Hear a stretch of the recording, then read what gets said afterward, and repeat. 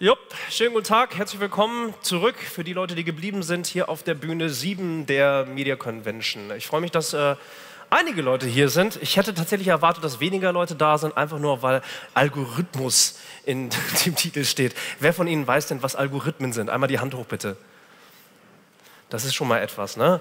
Wenn, dann. Relativ einfach. Ein Algorithmus ist der Weg, um ein Problem zu lösen. Gerade eben, wer das mitbekommen hat bei dem großen Thema Smart Regulations, da ging es dann auch schon ein bisschen rum. Aber vielleicht sind die Problemfelder unterschiedlich und deswegen weiß man eigentlich gar nicht so richtig, welchen Algorithmus man eigentlich bauen sollte, um entsprechendes Problem überhaupt lösen zu können. Ich kann keine Probleme lösen, dafür kann ich den Rubik's Cube lösen, habe ihn aber nicht dabei, ich kann es nicht zeigen. Aber dafür braucht man auch Algorithmen. Aber es gibt spezielle Leute, die da wesentlich tiefer in dieser Materie drin sind und wir haben hier ein Diskussionspanel, da freue ich mich drauf und wir haben eine Moderatorin dafür gewinnen können, die dort sehr firm ist in diesem Thema. Ihr Name, das ist die Theresa Züger und sie wird das Ganze hier moderieren. Wir haben 3 Speaker mit auf der Bühne, das wird alles sehr spannend und das Thema heißt From Bias to Best Practice.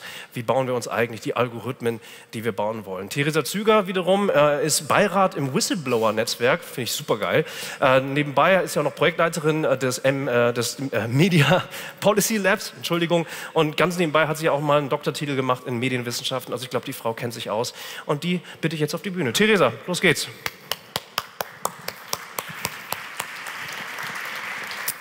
Hallo. Ich nehme meine Redner gleich mit. So, welcome. This is going to be a session that is held in English. If you want a translation, that's possible. You get a headset and then everything is translated to German. Also deutsche Übersetzung gibt es, wenn man sich einen Kopfhörer holt hinten. Okay, so the name of this session is From Bias to Best Practice, How to Build the Algorithms We Want. And the starting point of this session is the idea that has already been mentioned by Chelsea Manning this morning, that algorithms are never neutral. They're programmed in a certain way, they're trained with data sets, and this knowledge that algorithms are never neutral is pretty widespread, I think. So we have an awareness of the problem today. And many call for something like ethics of algorithms. Others think that we need certificates for algorithms to meet a certain standard. And we would like to push the debate in that direction and ask, okay, what do we need to change to create a process where technology is developed the way we want it, where algorithms are developed the way society needs them. But first, we need to understand how biases in algorithms evolve, how they affect users, and how they can be made visible. And to achieve this goal, I have a top set of speakers with me today. I'm going to start with Aniko Hanak. She's a researcher at the Northeastern University in Boston. And her work investigates a variety of websites, search engines, and online stores, job search sites, and marketplaces. And she created a methodology in her PhD that she calls algorithmic auditing. And this methodology helps her to uncover potential biases and negative impacts of large online systems. We're going to hear about that in just a second. First, I'm going to introduce Alexander Sengerlaub, who is my second speaker here. He works for the Stiftung Neue Verantwortung here in Berlin, and there he deals with questions of digital media change and is asking to what extent this changes journalism, the public, and democracy. And his team, with his team, he examined fake news very thoroughly. I think it's the most comprehensive study that we had in Germany about the fake news phenomena, and he's going to talk a little bit about that, and we're going to have a debate how that is tied into algorithmic decision-making. And my third guest, you might have already heard his keynote this morning, is Dipayan Ghosh. He's a fellow at New America and the Shorenstein Center at the Harvard Kennedy School, where he works on digital privacy, artificial intelligence, and civil rights issues. And until recently, Dipayan worked on issues of global privacy and public policy for Facebook, but he has also been a policy advisor for the Obama White House. So let's jump into the topic, and we start with a little input from Aniko Hanak. Thank you. Yes, please, applause. Hi, everyone. Thanks so much for having me. So as Teresa mentioned, algorithms have been the focus of my research for the past 8 years. So I'm going to try to give a very quick overview of what I've been working on. So about 8 years ago, when I got into research, that's when some of the first scary examples started to appear in the media about what can go wrong with algorithms. So what are the potential harmful side effects? For example, the so-called filter bubble, which we heard of a lot in the past, today, and also price discrimination, which is also the effect of personalized content. And then, since then, basically, we're flooded with kind of scary news on the topic. For example, racial biases in the ads that are served by Google and Facebook. Articles are warning about discrimination in the black box algorithms used for predictive policing or making parole decisions. Finally, discrimination on Uber or Airbnb. And the list really goes on. But what caught my attention back when I started my PhD was that most of these articles were based on kind of single bad examples or isolated cases. But of course, as researchers, what we want to know is how often does this happen? How many people are affected? And how worried should we really be? So this is what motivated me to create large-scale systematic measurements about algorithms and their effects on users and society.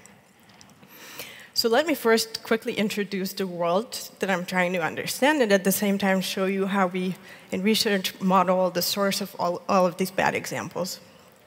So over the past 10, 20 years, there's been this new ecosystem forming on the web in which web-based services and our phone apps are constantly competing for our attention. And as users are interacting with websites, companies track their every move. So what they search for, what they shop for, where they go, health data, and so on. And then all of this data is fed into so-called big data algorithms that try to shape the content to the user's interest. And of course, the more we interact with these websites, the more data they have about us. And before we notice, the web, for me, might look completely different from what you see. And the problem is that we really have no idea what data is used in these algorithms or how the algorithms work. So all we really see is kind of the right side of this figure, but everything else is basically hidden from us because most of these systems are proprietary and non-transparent. And this is what makes measurement really challenging. So there's no transparency about the algorithms. And this is what made me come up with this algorithmic auditing methodology, where we essentially try to observe these algorithms externally. We kind of manipulate what we feed into the algorithm, and then see what comes out and try to infer what happens in between. And the two main questions that we typically try to answer is, first of all, how much of the content that we see is personalized. So actually, in practice, when I search on Google, how many results that I get are personalized? And second, why? So what are the specific user features that drive this personalization? So to answer the first question, we can actually look at real users' data. So we take a bunch of different users, we make them run the exact same queries. So in this case, in my example, I have Google here, but it could be any service whatsoever. And then we just compare what kind of web pages come back and how different are these results for each of these users. But then to answer the second question, why is all this content personalized, is a little bit more tricky. We want to know, for example, how gender or age and other features affect the results that we see. So the idea that we came up here with was to create sort of fake accounts, in this case, fake accounts for Google, that we are all able to control. So to Google, it still seems like we have a bunch of users, but actually they are all controlled by me. So in case I want to know how, let's say, my gender affects the results that I'm seeing, I can create some male and some female accounts and make them behave otherwise exactly the same. So whatever difference I will see is going to be definitely due to my gender. So with this methodology in hand, I first wanted to kind of uncover the filter bubble. So I was looking at what is the average personalization out there. I was looking at Google and Bing, since they're the biggest search engines used out there. And I found that the most determining factor in personalization was users' location and whether they're logged in at the time of the search. And then the second sector that I focused on quite extensively was online retail, because it's actually a huge problem for policymakers, because online price discrimination is very hard to detect or monitor. So just to be clear on what this setting up such a system means, we have 30, 40 browsers simultaneously running searches for months and months. And the reason I'm saying that is because it's actually quite hard for policymakers to, let's say, set up the same system if they want to test whether some platform has price discrimination. And yeah, this is one of those cases when policymaking actually meets research. The EU Commission has reached out to our group multiple times to ask us to test specific platforms. And for example, they charged Euro Disney when we uncovered some price discrimination that they did. And then I want to mention a different scenario in which big data algorithms might have a huge effect. Namely, when the content owned by the service providers is about people. So this sounds kind of complicated, but what I mean is, for example, job search sites, or dating sites, or all sorts of other social sites where people willingly provide personal information. And this is a very important distinction compared to what I was talking about before, because the companies don't even have to go after users and kind of track their data in secret. I will happily provide LinkedIn all sorts of personal information about myself in the hopes of finding a job. And then, of course, this personal information triggers stereotypes and biases when we decide who we want to hire or who we want to date. And combined with the algorithms, this might result in reinforced discriminatory effects. And this is indeed what we see on all of the websites that I so far investigated. So I focus mostly on employment-related platforms, given that a lot of the labor economy went online in the past years. There's more and more freelancing sites. There is more and more job search sites online, and so on. And employees are not yet protected online against discrimination like they are in the offline world. So auditing these websites means collecting data, such as user profile pages, or the user's social networks, where they show up in a search list for a recruiter, and so on, and then look for systematic differences between different user groups. So on all of these sites that we investigated, we see that demographics relate to success and the opportunities of these workers. But what's really interesting, and it's kind of the challenging part of the work, is that these biases present themselves differently on every site. So what I mean is, on the hiring sites, for example, we see that women are ranked lower in the search result list when the recruiters are looking for people for most of the job categories. But then when we look at freelancing sites, the measure of success is more what kind of reviews and ratings people get. So this is where we see the difference. And to mention another site, Dribble, which is a design community, the difference is manifest in the number of likes and comments that people receive. There's a large gender gap, actually, in the number of likes that men and women get on the products that they create. And I want to emphasize that, of course, none of this is intentional. So the system just automatically picks up on the bias in the personal data and in the decision-making of people who interact with these sites. And the algorithms on top might just reinforce this bias that's already there. So just to very quickly sum up, detecting these problems and quantifying them is really only the first step in a long process. So I realized that I mostly mentioned kind of negative things, but we really just got to the more constructive part where we can provide more transparent systems to users, for example, about what data is collected about them and how it is used, see the GDPR. And then we can start focusing on understanding the long-term effects of these systems, not only on individual users, but society as a whole. And I think the final goal is building accountability. I hope that maybe you can see it in the bottom. It's sort of the most long-term goal. What I mean is once we detect a problem, whose responsibility is it actually to fix it? And of course, solving these problems will require the collaboration of companies and policymakers. And I hope I convinced you that also researchers play a crucial role in this process. Thank you for your attention.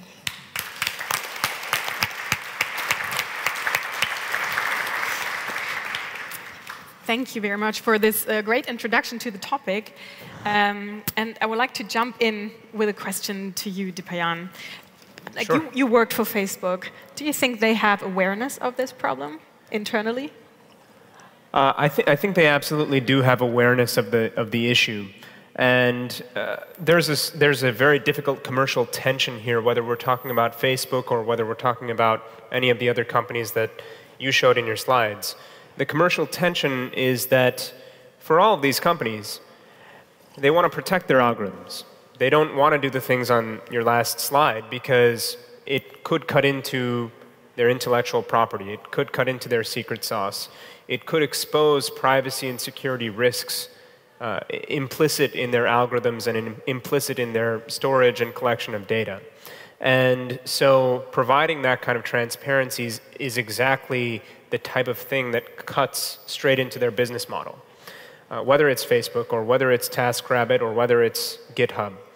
And so that's a very difficult commercial tension between the commercial interests of the industry and doing right by the individual consumer or the user. So I think we've got a lot more that needs to be done by regulators, by government, and people need to become more and more aware of these issues that are being described so eloquently. A little follow-up on that. Like, do they have internal processes to deal with algorithmic biases, or is it just like, okay, we know the problem, or is there something implemented to change it? Yeah, well, I think that there is a lot of consideration to this problem, and in fact, I'll give a recent example. So Facebook, about 3 years ago, introduced a feature in the United States called ethnic affinity clusters. And of course, the whole advertising management system on Facebook, similar to other internet platforms, works in the following way. An advertiser can use the ad manager and pick out the particular interest categories that he or she wishes and target certain communities based on, gender or based on their interests in different things. And one of those interests that Facebook introduced is ethnic affinity clusters in the United States. And there were 3 main ones: Asian Americans, African Americans, and Hispanic Americans that the company introduced. And very quickly, the civil rights community picked up on this. And I think there was a robust discussion about how this can directly implicate the idea of protection of civil rights. Because what if an advertiser goes into the platform and targets a particular community based on their race, or maybe based on their interest in African American culture or Asian American culture, knowing that 60% or 80% of that group is probably of that race or ethnicity. And what if the ad itself, what if the content and the form of targeting is discriminatory in some way? And so I think the company did have a robust discussion internally and with external players about that, and in fact took a really positive step forward in cutting off access for advertisers to use those kinds of interest categories in ways that implicate civil rights law. Okay. So there is consideration, but these are just steps in the right direction. Much more needs to be done. I want to come back to your method. Or did you want to respond to that? Just very quickly please. add something. I just wanted to mention that I think there is an important distinction between companies like Facebook, who actually have the staff to deal with problems like this internally, but then it's actually very easy to put up a website. It takes like 3 people, and let's say it's going to be a freelancing site for dog walking or something, and that tiny company is not going to have staff dedicated to deal with these kinds of problems. And that's very true. I have a question concerning your methodology, because as far as I heard, algorithms like the Facebook newsfeed algorithm are very complex. And would your methodology also work with these complex algorithms? Because you say that you kind of, from the outside, try to understand what's happening in between. So you have an input and then you analyze an output. But how complex can the algorithm become, or is it then more difficult to use your methodology? It can become infinitely complex, obviously. Okay. The more complex it is, the more measurements it takes to figure out what's going on. But actually, I'm not necessarily trying to reverse engineer what the algorithm exactly consists of. Okay. I'm more focused on how it affects the users on average. Yep. Yeah. Okay, and so during the last years, we have witnessed more and more watchdogs in institutions growing around this issue.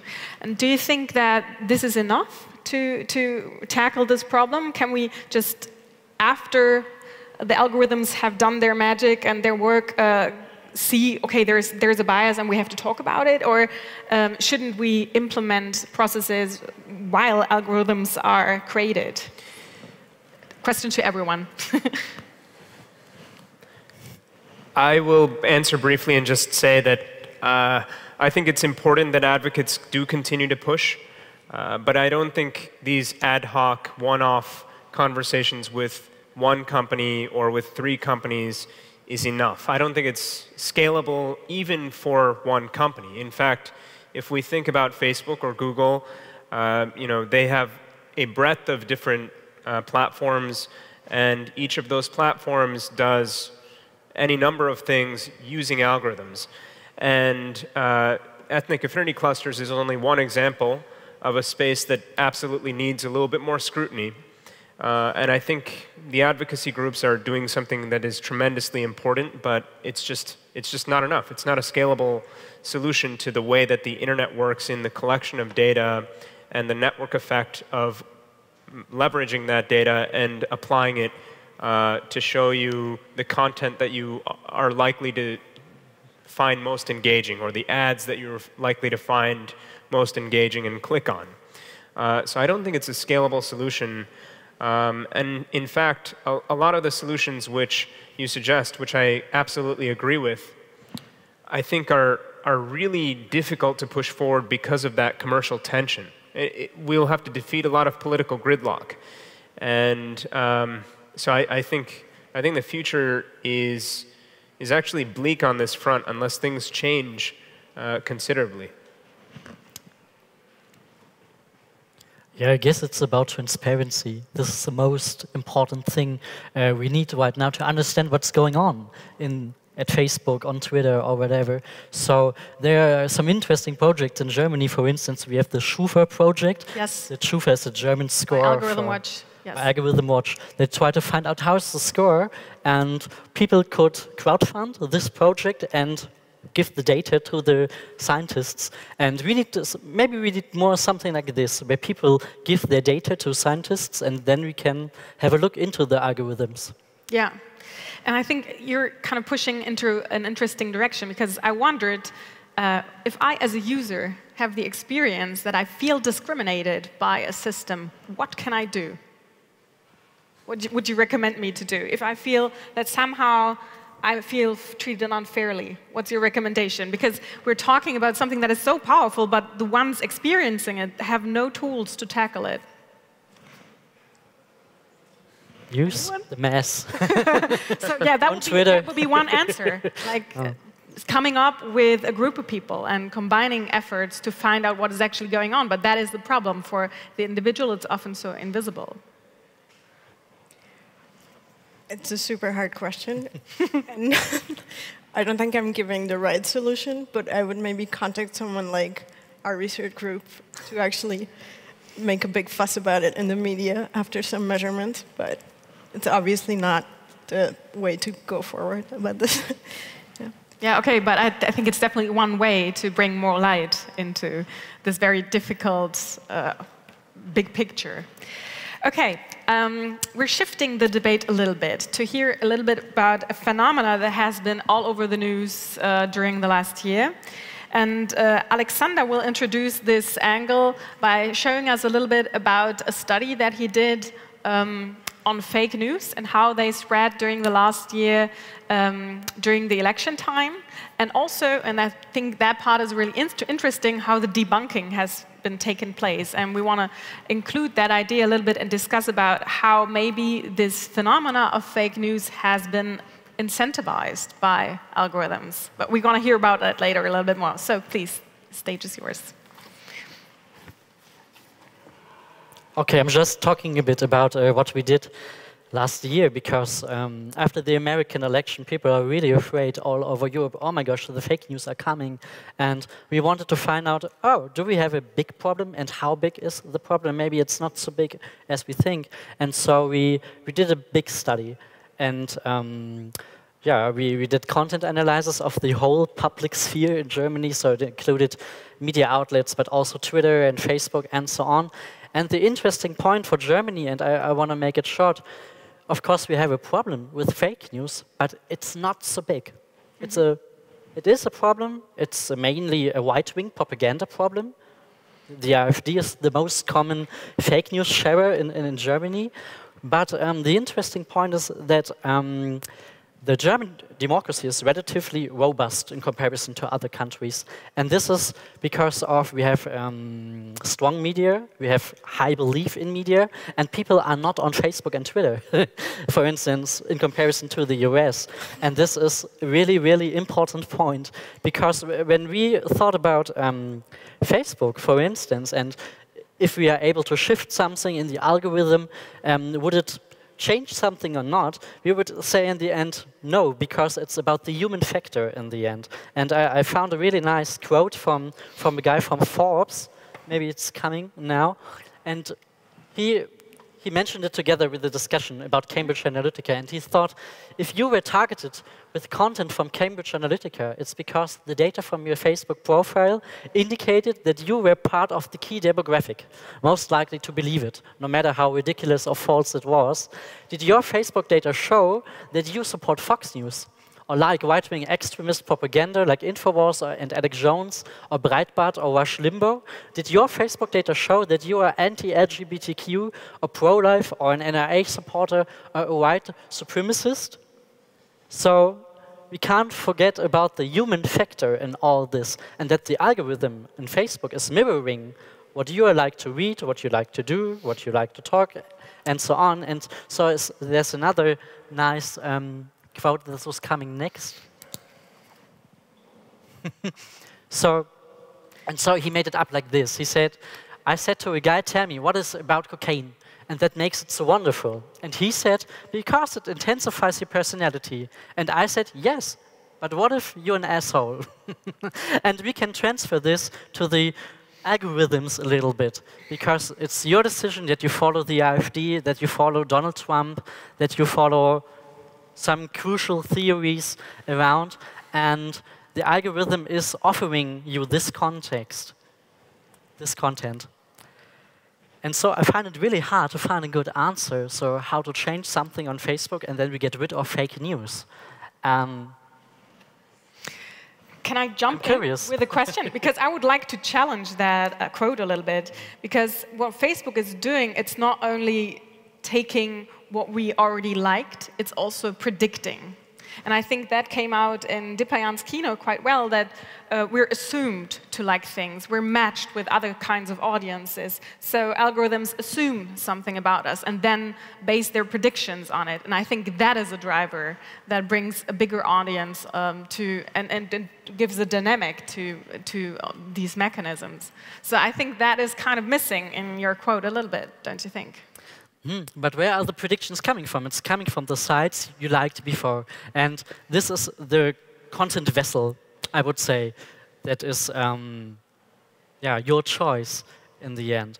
So if you say, we find an algorithm that shows you more information from other news sites, then it wouldn't be the same concept of the algorithm at Facebook. So I would say... But would you really say that's the answer to all algorithmic bias? It's just the people? No. Facebook is really special. You can't compare the Facebook algorithm to other ones where there's a totally other functionality inside of this. But when it comes to Facebook, I would say it's not a platform for information in the end. What do you think? This is quite challenging, I think. Well, I think both of you are right. I'll say the diplomatic thing. I think, Alex, you're right, because you're absolutely right that the inferences that internet companies, tech companies make about us are based on who we are in real life. If we're reading Breitbart, if we're reading the New York Times or SZ or FAZ, those are things that send a signal to the data collector, to use a term from the GDPR. Those are signals that we are of a certain kind, we have a certain preference for certain types of media, for certain types of ideas, and yes, we are packaged into little groups of people, like barn animals, so that our collective attention can be sold to advertisers, to the advertiser that bids the highest price. And so I absolutely agree that we are, Facebook's data profile about us, Facebook's understanding of who we are as people is based on who we are in real life. Not 100% accurate, but let's say based on how much we use Facebook, anywhere between 50% to 99% accurate. And it's that accuracy that I think we need to understand a little bit better. Where I do think I agree with you is that there is something that we can do about it, because the problem is in part the fact that we are a reflection. What internet companies think of us is a reflection of who we are.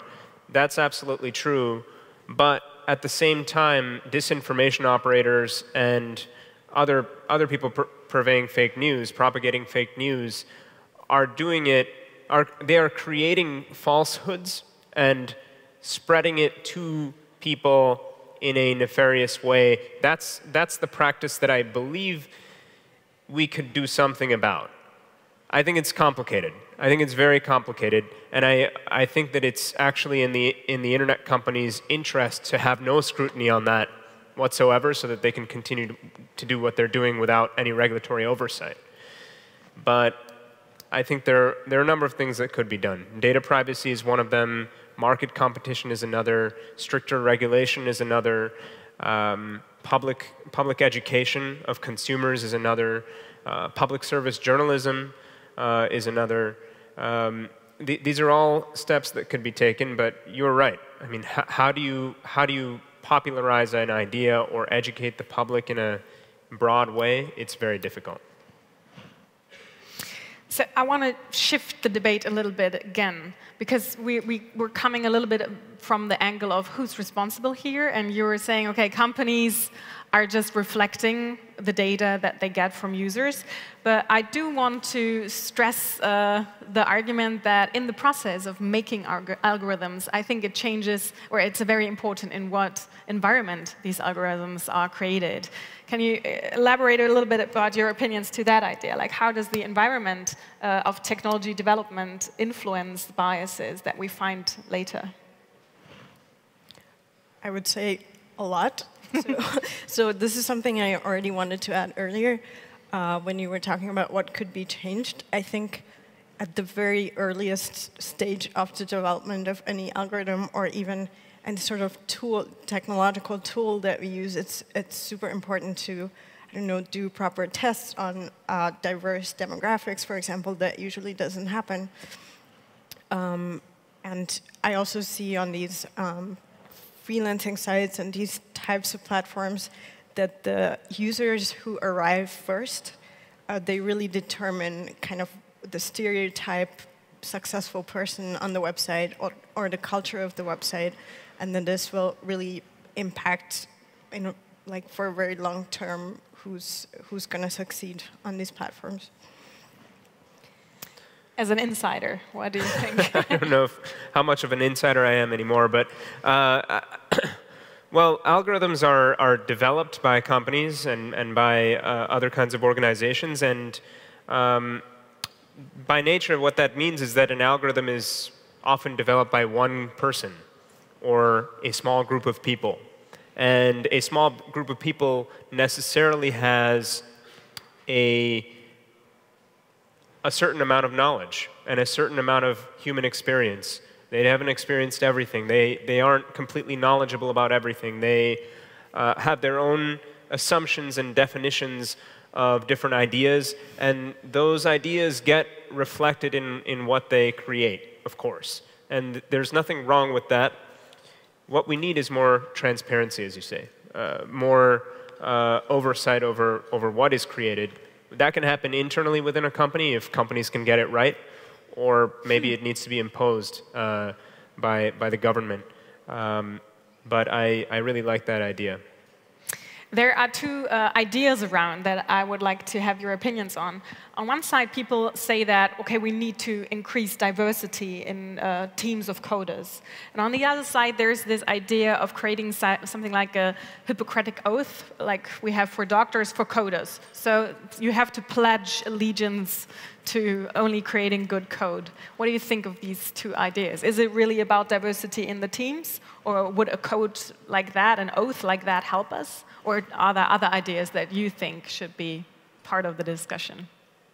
Maybe both, and also including in a modern methodology to design algorithms. For instance, design thinking is a method you can use to design code as well, to go out, test it with people, find out if it's working in every group. And I guess to have an open process with a lot of transparency helps a lot if you're coding algorithms.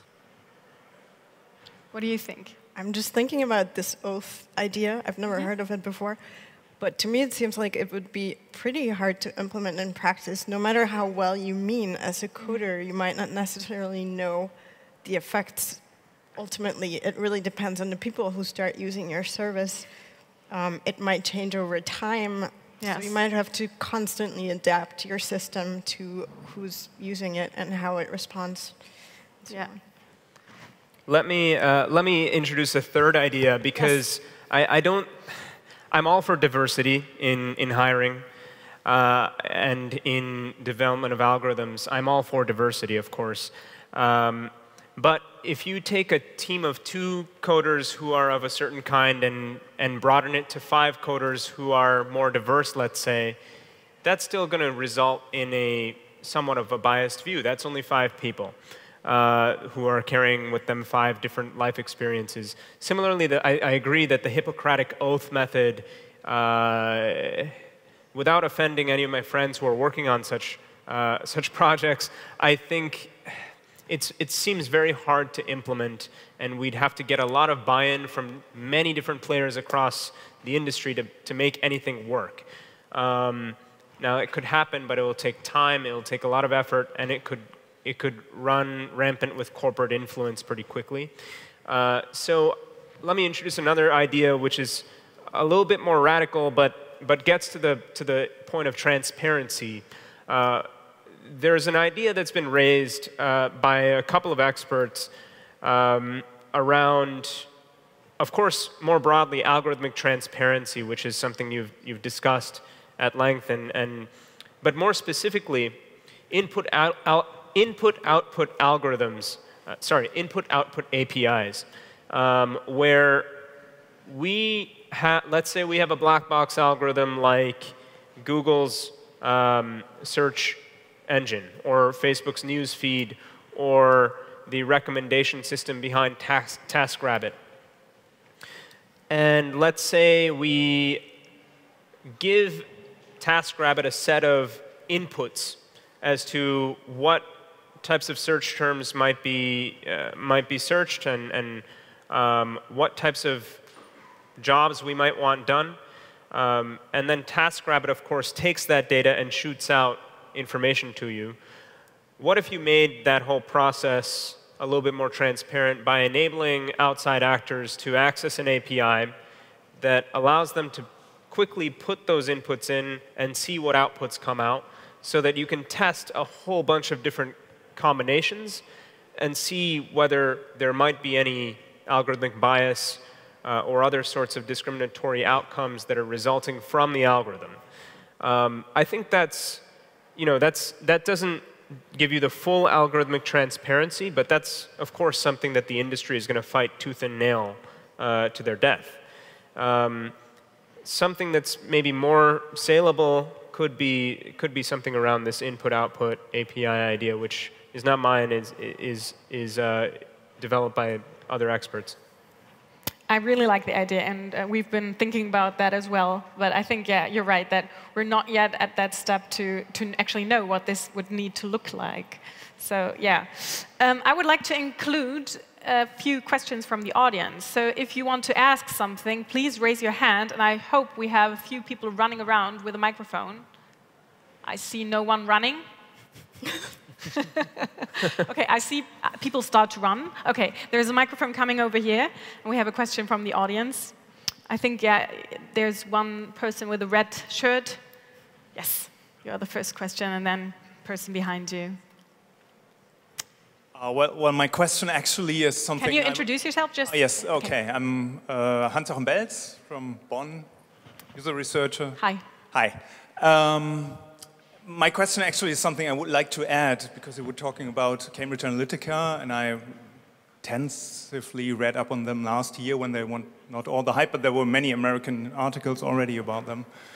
And in these articles, they said that they're actually much more manipulative. They're not only intensifying, the Breitbart guys or whatever, but they're looking at what are the intents, the attitudes of the people, and so they also approach, with their Facebook posts, they also approach Democrats. For example, they would do things like, they would approach a black person with fake news about Hillary saying something deeply racist, so to repel the person from voting for her. So they had actually different kinds of strategies, and I think so the problem, in my point of view, is much, much more differentiated and dangerous, because they are really manipulative, not only intensifying, just not taking the cocaine, but giving you the thing you need to change your behavior.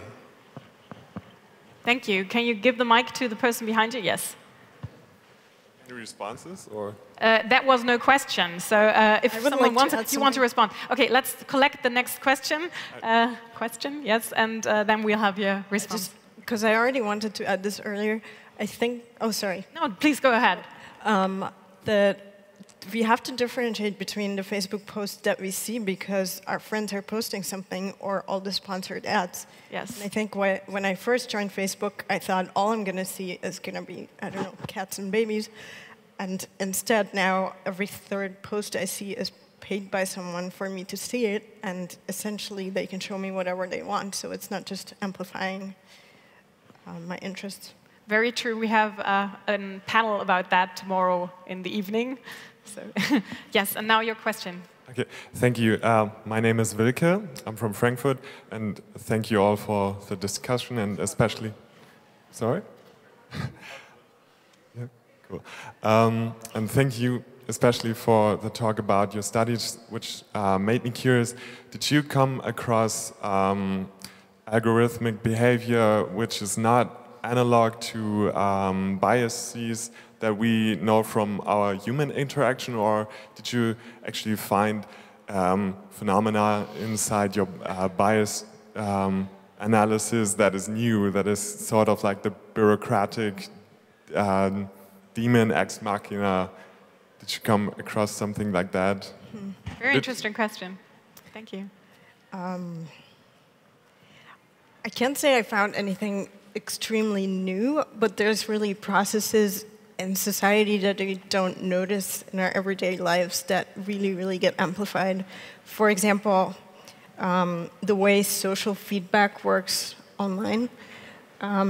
So for example, if I'm a designer and I start building up my online profile on Dribbble, let's say, suddenly there's a huge influence on my profile from other people in the way they review me or they give any other types of social feedback that I have absolutely no control over. And I feel like this is maybe a subtle difference compared to the way it works offline. So there's just less control for users in general. There's another question up here. Yes? You all talked about regulation a lot. What are the next steps for what you think regulation should look like, and what is realistic for companies, small and large, to implement, and what would the oversight look like in order to make sure the regulation is enacted across the world? Obviously, in the US, we saw Zuckerberg come to Congress and leave, and it seems like we're sort of at a standstill again. So what are the next steps right now? Thank you. Who wants to answer first? Like, it's the biggest question that you pretty much can ask her.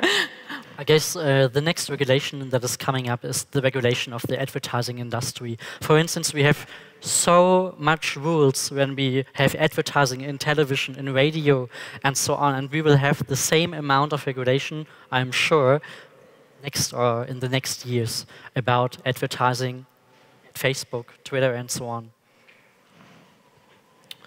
I think that's right. I think that's the first place to start, because we can actually see the industry at work, we can see what's happening, and we can see the negative externalities and regulate the negative externalities.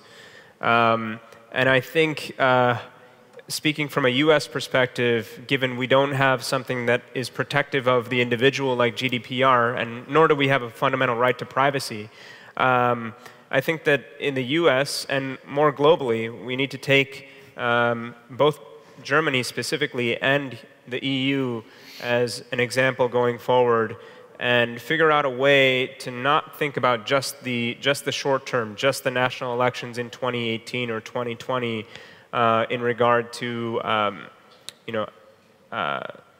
political ad transparency and better detection of disinformation using better algorithms. But we need to think bigger picture, and that means we need to think about the way that data is collected and the way it's leveraged in this whole digital ecosystem. And I think, to me, that starts with privacy and giving consumers control and choice and access in a similar way to GDPR, and with installing a regime that can bring competition to the market in a far more engaged way from Washington. And I think those are lessons that the whole world should take from Europe, actually.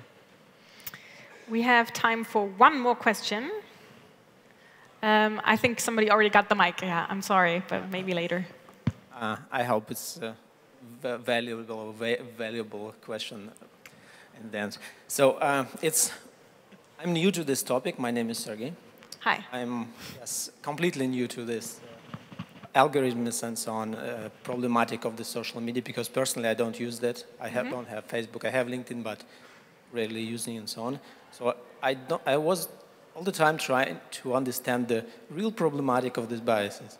So Alexander already mentioned that it's not probably fake news and so on, not much applied for Germany and so on. Yes, and I'm living in Germany and I see it's not that probably big problem and so on. And I was trying to realize what are we discussing here?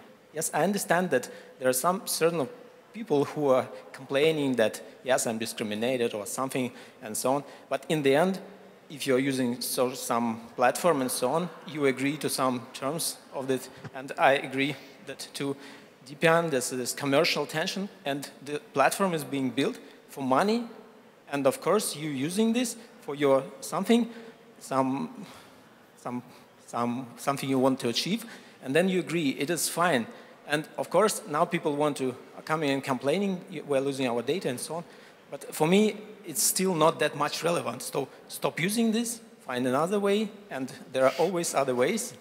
I can say, personally, I quit my Facebook account 4 years ago. And I just wanted to formulate one thing, that I like what the Teresa said about the thing. Another formulation of that problem is that algorithms themselves create a new environment, and that new environment which is making people behave in a certain way, that these algorithms build our beliefs and build our preferences. And I think the biggest problem of the algorithms is that exactly this. This is not just learning our behavior, but it makes us behave in a certain way. And if somebody is putting news or something on us, then this exactly makes our society drive in a certain way. And I see this is the problem and so on. Am I right? That is a long question. Maybe I think you already started answering your question yourself, but maybe maybe somebody wants to jump in. And I think he gave out a very interesting challenge, saying like, where is the big issue? I definitely have an answer to that, but maybe someone of you wants to start. Not sure where to start. Just to give an example of something that's clearly a problem, we've spent hundreds of years trying to regulate discrimination on the job market. If that sector suddenly extends to the web, we obviously have to make new laws to protect people online. And algorithms play a big part in that, and transparency plays a big part in that. And I could say that probably the same about a bunch of different sectors. Yeah. You wanted it's to? Maybe the problem, because the algorithms are everywhere. It's not like on Facebook, I can do the Elon Musk and can decide, bye-bye, I will delete my account, and problem solved. But we have these amount of algorithms everywhere in the health system, in privacy, in predictive policing, and so on. So you can't avoid them in the end. And we have to find good answers of regulation and how we want to deal with it. That's word to you. Yeah, I was going to just say exactly what Alex said, which is that, yes, I think you're right. If you want to leave Facebook or never use Google again, you could make that decision today. But the thing is that the sticking cost is so high for the average consumer because there is no competition that it's very hard to do that. If I want to join a service to connect with anybody that I've known in my life before, there's really only one service to be able to do that on. That in itself is not a problem, but it can become a problem if there's no oversight over, without any respect for civil rights laws or housing laws or employment laws on those kinds of platforms. Not attributing such things to anybody in particular, but because that switching cost is so high, given the way that Silicon Valley has really globalized, that makes it very difficult to switch off your use of these platforms. It's similar to the concept of price elasticity. When I really like that band that's playing in Berlin, my favorite band, I'm going to pay whatever I want to go see it. It's not like buying bread at the grocery. So I'll just leave it at that. Yes, I want to thank the audience for having great questions, for your attention, and I would like to thank you, speakers, for joining me for this really interesting conversation. I think there is still a lot to discuss that we will take from the stage into other discussions. And yeah, I hope you enjoyed the session, and I hope you have a nice afternoon after this. See you. Bye-bye.